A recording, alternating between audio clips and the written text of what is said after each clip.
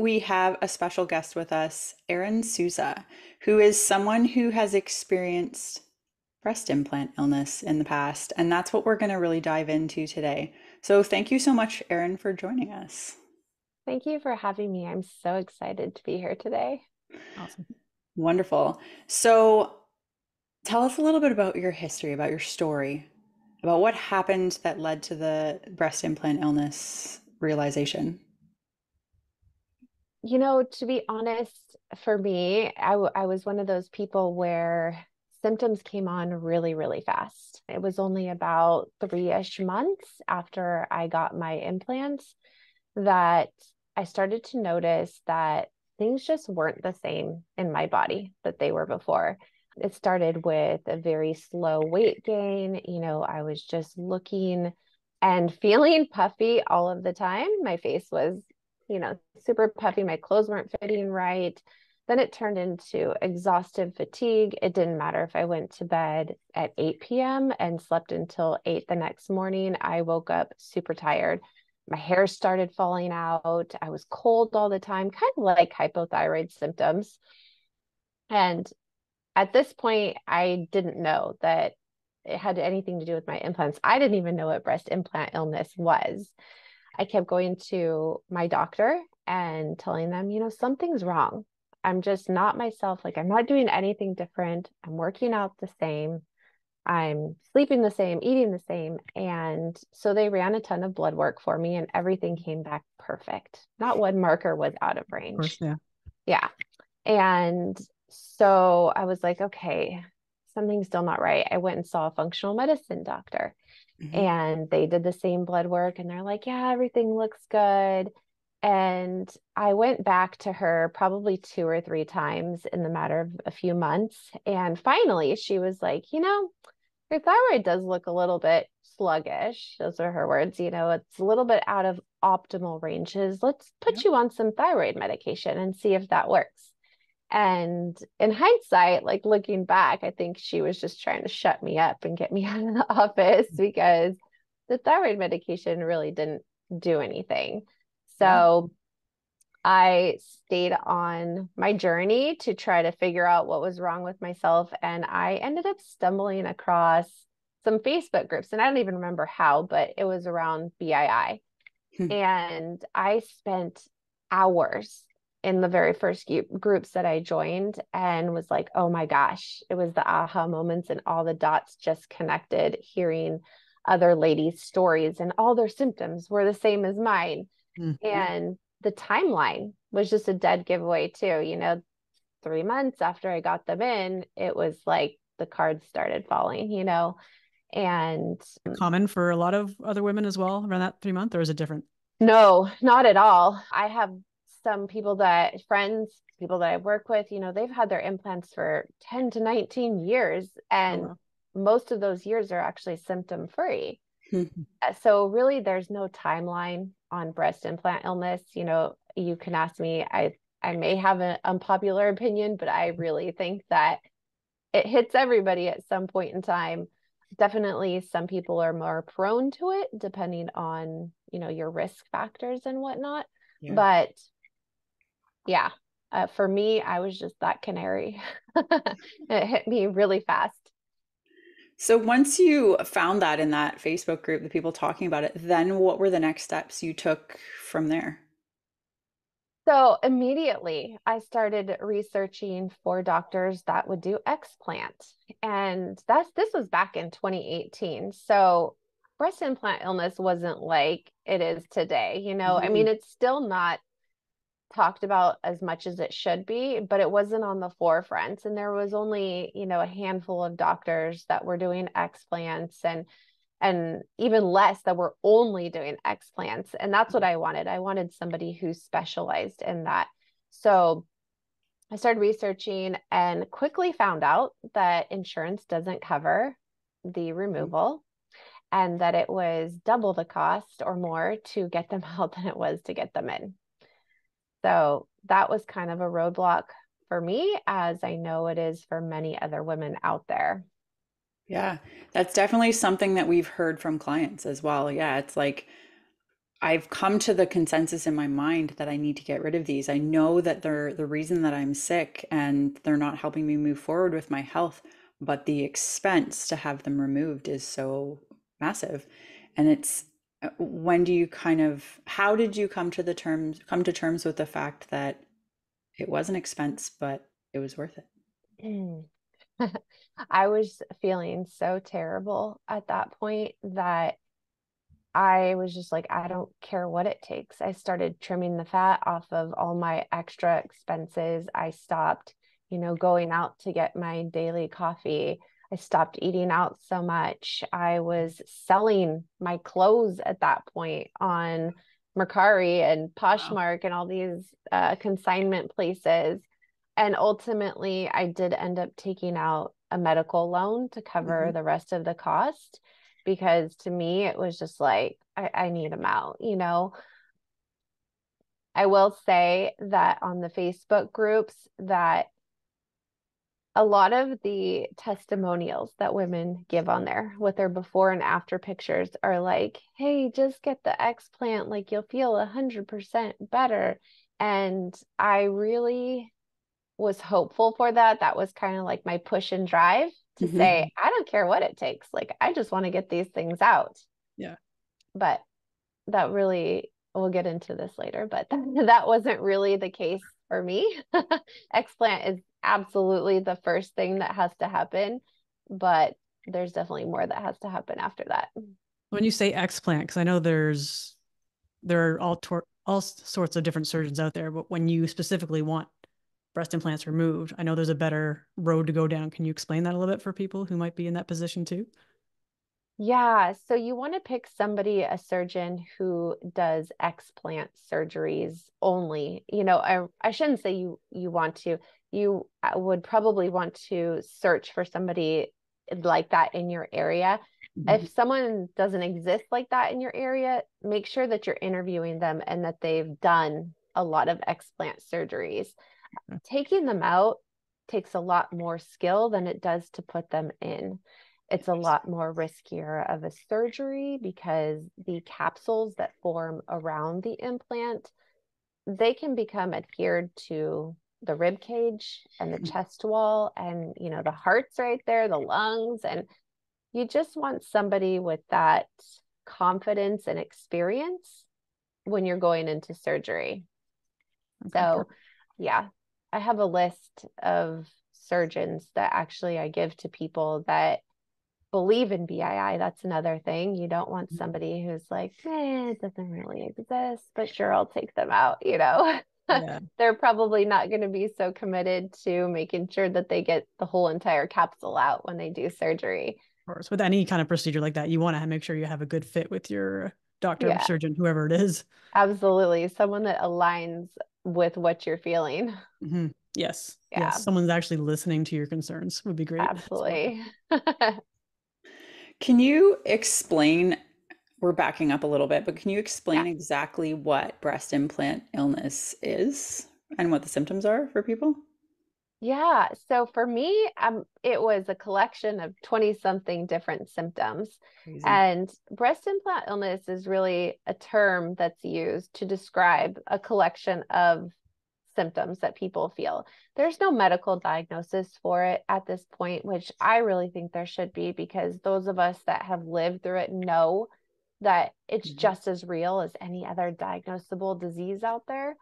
But because the symptoms, there's like over 70 something symptoms now that can Oh. be associated with it. And because there are so many, it really overlaps with other different types of diagnosis and things out there that it's hard for people to pinpoint, well, is it this? Is it this? You know? Hmm. And in my opinion, I don't think that it's 100% the body reacting to the implant. Yes, that is part of it, but I think that a lot of the quote unquote illness comes from the body reacting to the chemicals, the heavy metals, the biofilms, everything that leach off around that implant into the body, right? That's how we get bacterial overgrowth, candida overgrowth, Yeah. parasites, Mhm. mold, all these things that feed off of those chemicals, heavy metals, and biofilm. Very Yeah, that's a lot interesting. for the body then, isn't it? Yeah. Especially as you're mentioning this, like it's not, must be very challenging to be going through that and having all these symptoms, and they can be so many other things. Yeah. How did you hone in on the fact that it was specifically like breast implant illness for you? Because of my timeline, I think that was my biggest thing was like, okay, 3 months after I got them put in, I didn't change anything. And then my health just started to go downhill, For somebody else that the symptoms come on later, it may be Mhm. harder for them to tie in. Another big thing for me was that my blood work, I mean, I didn't know any different with functional medicine back then, and Mhm. my blood work was perfect. There was nothing else really to blame it on. There was no other life instances that had happened or experiences like, oh, this could have caused some trauma or something to throw my Mhm. health off. So for me, I guess I'm lucky in that sense to where it was very obvious. Yeah. Yes. That's, and a lot of people, that's, I mean, you were listing at the beginning the symptoms that you had, and then you said you were put on thyroid medication. It was like so many women, and I had that in the past too, and it was a functional medicine doctor. And yes, they do more complicated blood work, but it's just putting you on medication. And it's like, why are Exactly. you having the problems that you're having? That's Yes, not what's being figured out. And it's, I think it's great that you had that experience because now you have this story to share with people, but the 3 month timeline, yeah, gave you this narrow window of like, okay, when did this start? And after 19 years, as you mentioned, if someone's fine for that time and all of a sudden they start getting illness, how do you think like, oh, it's from something that I did 19 years ago? Yeah. Right? yeah. So yeah, that's pretty powerful. Did so you mentioned a little bit before, what was the experience like after you had them out? Like, how long does it take, or, are things resolved quickly? Anyways, what is that like? So, to be completely honest, I did experience some relief of symptoms after surgery. Hmm. But it wasn't that full 100% transformation that I was looking for. I still was having fatigue. I was still having headaches, still having digestive issues. Mhm. There was things that still I was like, okay. I went to one of the top surgeons that exists. I had a full on block, which is like the gold standard of explant surgeries. And I was like expecting to feel like all these testimonials. I wanted to be one of those testimonials. And I actually became kind of depressed and stressed when I wasn't one of those people. I kept thinking like, what went wrong? And after that, I spent another 2 years hopping from specialists to different functional medicine doctors and providers and spent thousands of dollars and never really found a total wellness, like sustainable. I'd feel better for a little bit and then I'd go back to square one. And that frustration and lack of support and care that I got is actually what pushed me to go back to school for functional medicine. I really didn't have a plan to do this for my career. I was a registered dental hygienist. I was having fun doing that. But the transformation that I got in my health, from doing things myself the way that I learned was like, this is it. Like, I'm so passionate about this now. I need to help every woman out there that's in my shoes feeling this way after explant. That's awesome. And it's Amazing. perfect because you, with going through it, you can relate to them and understand and bring that experience and kind of, yeah, I understand where you're coming from. These are the things that can happen. And I assume that with different people that you've spoken with and probably even like the Facebook groups, just kind of seeing what the array of experiences are, you can kind of speak to how this person, they could experience, kind of set them up for what their journey can look like. Yeah, absolutely. I think it's valuable too that you are one that was not the success immediate fix Mm-hmm. Yeah. Yeah. as well, because Well, like Amanda said, you know what it's like to be like, what did I do wrong? What could have been done differently? And it's at that point it's a decision, right? Of do I just accept this or do I decide to continue to pursue and focus on my health? And so yeah. that's very powerful for people to hear. So that's awesome. I think it's really important. There's, through all my research and becoming like a breast implant illness expert, I have come across a study that I love to share with everybody because I think it gives women some comfort, actually. The study was done on women that have explanted, Mhm. and 97% of those women experienced relief of symptoms after explant, but only 23% of that 97% experienced full relief. The rest of them, which was actually the higher majority, only experienced partial relief. Hmm. And I really just like, more than anything in this world, I want to dissolve that illusion for women that the healing stops at the explant, Mhm. because I think it's so unfair not to have that expectation or thought in your head going into it that, hey, like I might just be one of that higher percentage that doesn't find the relief that I was looking for. And then they don't know where to go, what to do about it. They're wasting years feeling Yeah. not 100%. Or maybe even worse, they regret their decision and they go get them again because they thought that wasn't the solution. Right. It can be so demoralizing when you think like this is the fix. This is exactly what I need to do and like psych yourself up for it. And it is a big financial investment Yes. as well. And then you do that and it's not the miracle that you were looking for. So that's very powerful. I think that's really cool. Um, we're going to share the links to get in contact with you in the show notes as well. Mhm. Are you able to share the study that you mentioned? I'll put it on my website, the link to Okay. it. Yeah. Okay. Perfect. Or maybe I'll put it in the freebie that they download. Perfect. Yes. And there's a freebie as well. Can you explain the freebie a little bit? We're going to put that in the show notes for people as well to download. Sure. So the freebie has a guide. It's 3 ways to reverse chronic symptoms from BII. It's a really good place to start, just talking about getting to the root cause, um, working on your nutrition and healing your nervous system. I also have a bonus in there for anybody who wants to take a BII risk assessment.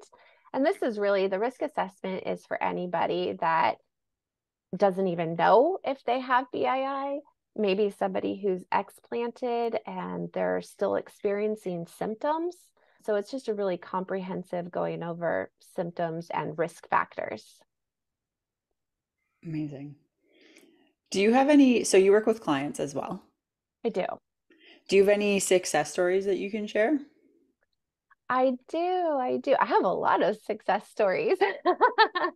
What's your I think favorite?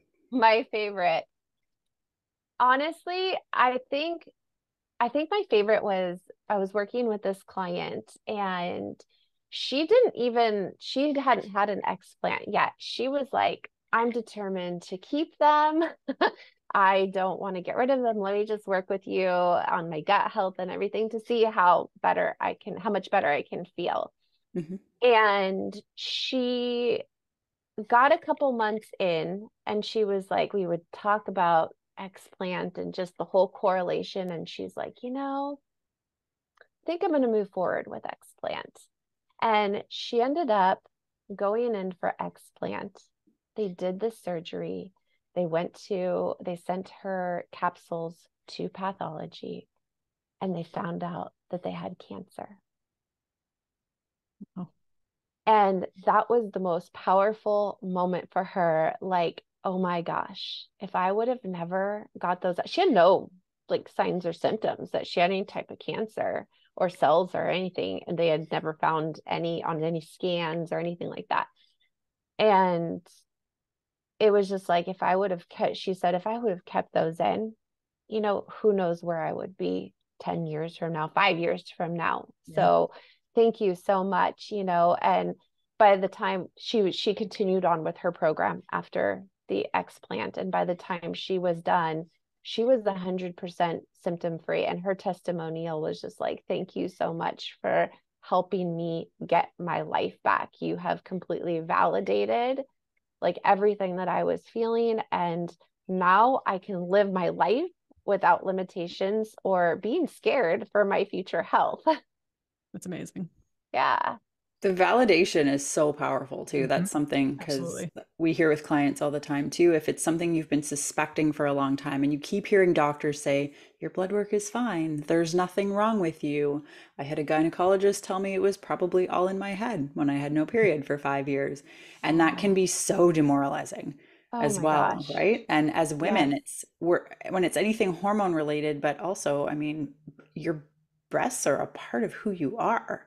Mhm. And so to have someone say to you like, oh, there's nothing wrong with you, the validation that you provide people, that would be huge in terms of mental and emotional, so many different ways. It's amazing. Huge on the emotional, I think. Oh Yeah, yeah.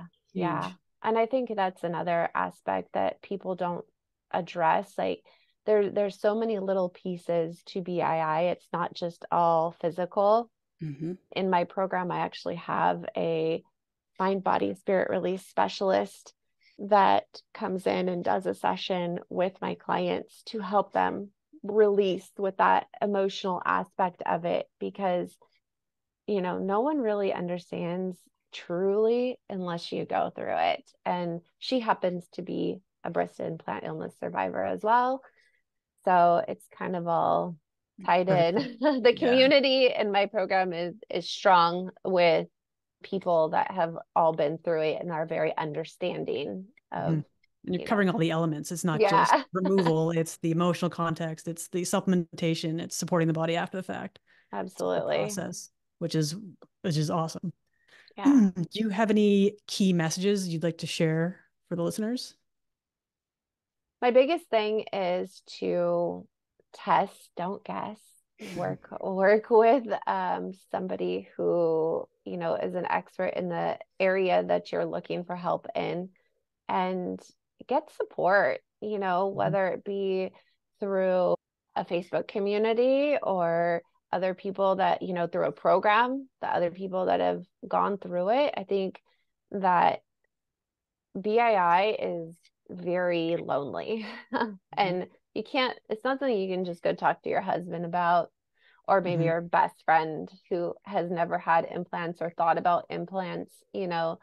The support that you receive from somebody who's gone through it is invaluable. Amazing. Yeah. So, where can people get in contact with you? We will drop your website in the show notes. What are your social, are you Facebook, Instagram? I have my Instagram, which is EC Restorative. I'm on Facebook, Erin Souza. You can friend me there. I dabble on TikTok a little bit, but not too much. My hook on there is also EC Restorative. Perfect. Perfect. We'll share those in the show notes as well so people can get in contact with you. Awesome. Um, what is your program? You mentioned your program. What does Mhm. that include, or how does that help people? So I work, they can choose either one-on-one services or Mhm. a group program option. Both deliver amazing transformations, but are obviously completely different models. So it really just depends on the individual and what type of support level they're looking for. But the approach that I take encompasses functional lab testing, focuses on nutrition, the evaluation of hormones, immune system, digestion, detoxification, nervous system, and then, based on all of those findings, that's how I'm able to customize a healing protocol for a client. And the goal that we're trying to reach with these clients is really just to restore their function and balance within their key body systems without using medications. And so, yeah, a lot of education, advocacy, support, empowerment that moves along through my program. Fantastic. Yeah. Anything else you want to cover at the end there? I was just gonna, oh, yeah. I love that you have a holistic approach. And that's Yes. definitely a way that we try and look at things as well, like the whole body. You can't just focus on one area and not expect everything else to be affected by it. So I think Exactly. it's very important, as you've mentioned, it can be very lonely. And emotional stuff, it's not just because, I mean, I haven't had breast implants or breast implant illness, obviously. And Hmm. it's not just like, oh, you're going to get them out and now you're just going to get smaller breast sizes. There's so much more to it. There's so many layers to that. And I think it's very valuable that you add the emotional and everything that they need as well, the gut health, so many different things. So that's Exactly. awesome.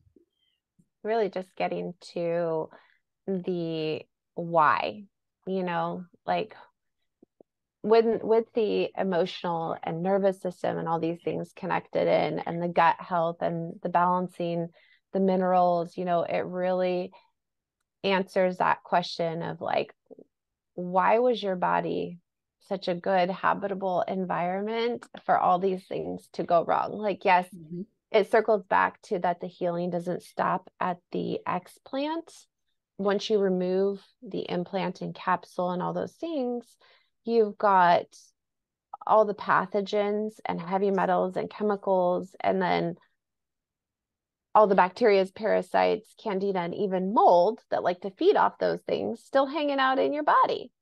They don't just naturally detox because, well, I would love to say like our liver and food, eating food does it all.